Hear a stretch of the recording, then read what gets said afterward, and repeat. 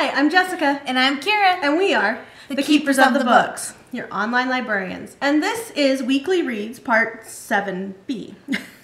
I know. We had some camera trouble, and so we need to bring you the second half of Weekly Reads 7. So that means you get an extra video this week. First of all, we have a correction to make. In Eden's Escape, I noticed that I said Piper once, or it sounded like I said Piper, and I said Pepper. The genie that she's living with, her name is Pepper. And then we forgot to show you a cover for Charmed Fairy Tale Reform School by Jen Kalanita. So this is that.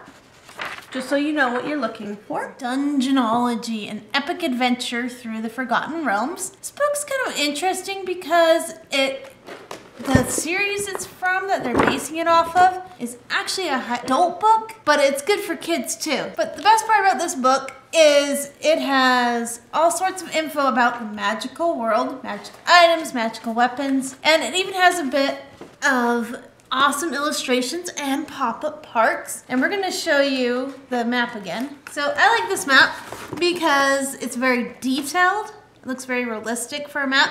And it has information about the different areas on the map all around it. So if you're a big fantasy fan or like Dungeons and Dragons or even like Forgotten Realms, you'll like Dungeonology. Great for grades 4 and up, all the way through adult, or 8 to adult. So if you've loved Dragonology, Mythology, Egyptology, Vampireology, Alienology, Monsterology, and all those other ology books that I could go on for a while talking about, you'll love this book. And this is from Candlewick Press. I listened to 2 books this week. I'm gonna review them together as a series.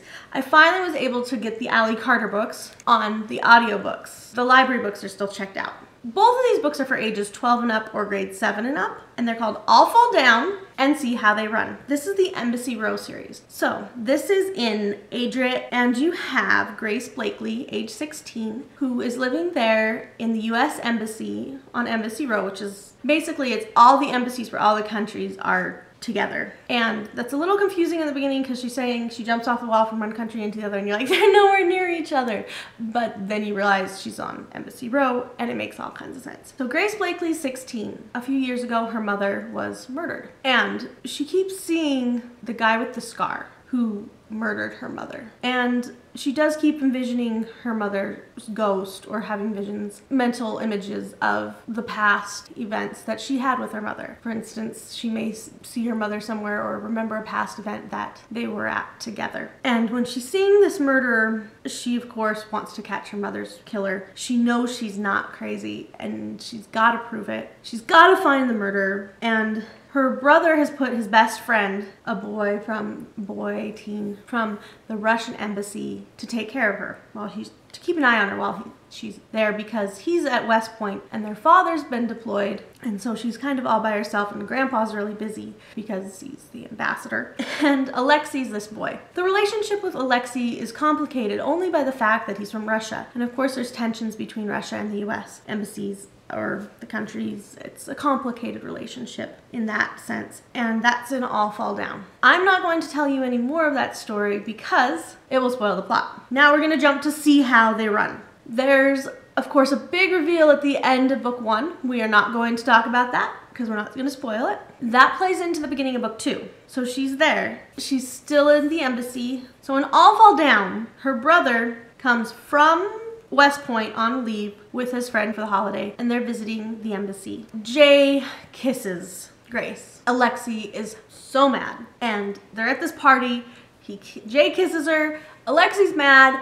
Big fight ensues. Of course, everybody catches it on camera. All these kids from all the embassies at this party, and Alexei threatens to kill him. Well, the next day, Jay's body washes up on shore. So then you can put all of that together and you've got the plot of the book. And of course, both of them are very fun psychological mystery thrillers. And that adds a lot of suspense to the novel, of course, with huge reveals at the end and lots of builds up before. And they're just very fun. Allie Carter's a fantastic author, and she really pulls everything together. And I will be sad if she ever stops writing books because I love her mysteries. These are both narrated by Eileen Stevens. She narrated Annex by Sharon Doger and Dumplin by Julie Murphy, so you may have heard her stuff before. I love the suspense she has in her voice, and she just carries she has the right pauses, she has the right carry throughout the book of the speed. Her voices for the characters are so unique, you can tell them apart. The boys all have the accent from their country, well, so do the girls. You see the boys more in the book interacting with Grace, so you get those voices a little bit more. Eileen is the perfect narrator for this series. Very good audiobooks. I highly recommend them. They're fun to listen to and suspenseful as well. Our next book is Star Wars Galactic Maps. So this book,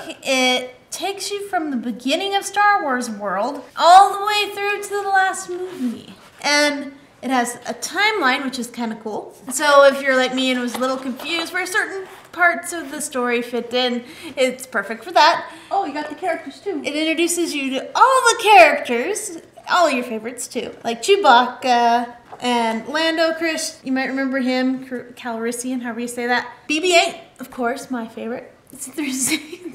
Yeah, I know. Mine's favorite character is a robot who acts like a golden retriever. It's fun to see the backgrounds of all the different characters as well as how they fit into the Star Wars world. And also the planets where all the big battles happened. And it really puts it into perspective of how the Empire works as well as how it's really brought down and tells you, okay, this is where Star Wars Rebels fits in, this is where Clone Wars fit into the whole picture, and it happened on these planets, and guess what? Here's some more info about it. So, including Endor, where you'll find my favorite creature, the Ewok. It has a map from Star Wars Rogue One. It says it right there, so you're gonna have to take Disney's word for it. And we'd like to thank Disney for this review book by Tim McDonough, the Star Wars Galactic Maps. This is a really fun book. I think it would make a great present for a lot of Star Wars aficionados, so that you can see exactly how all the places and all the timelines and the characters all fit together in a visual sense. I know that really helps, for instance, with Ender's Game, to see a timeline of where the books go and which characters are in them. I especially like this one because it's very visually friendly. Even I can follow where all the little details are. So this comes out this month, December 2016. This is a great present, don't you think? Oh yeah. Hey, there is some news. Now, it's time for bookish news. The Sun is Also a Star was optioned for a movie this week, and we did get a copy of that to read, finally. The summer reading theme for the US has been announced. Build a better world. This is a great theme, I think. It'll be a lot of fun. It'll go great with maker spaces and with activities in the library. So we'll have some special episodes in summer just to fit into that, because I think that'll be tons of fun. And maybe some challenges where you can share videos on what you have made to make a better world. We also want to announce a new section of videos we're going to do. Kira's a kids librarian. She likes working with the little kids, and it is a bit different than working with the teens and adults. So we're going to do things that we would normally do with younger children. I know some of the adults may or may not like to see that. That's okay. We'll put it in a separate playlist, but you can share it with the kids. Kira has claimed that she can come up with a book and a Dewey number for any topic, any book, any character, any kid. She claims you cannot stump her. So in order to challenge her, I have bought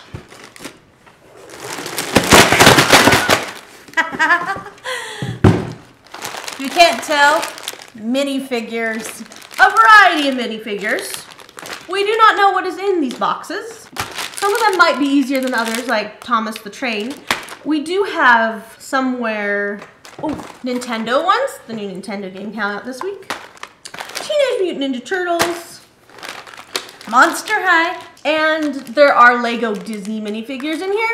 And Splashlings. And Minions.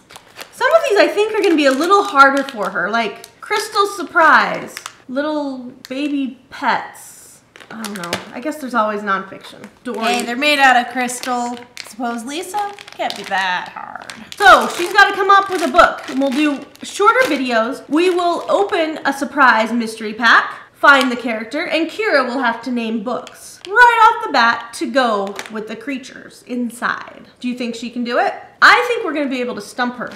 So none of these are opened. We don't know what's in them.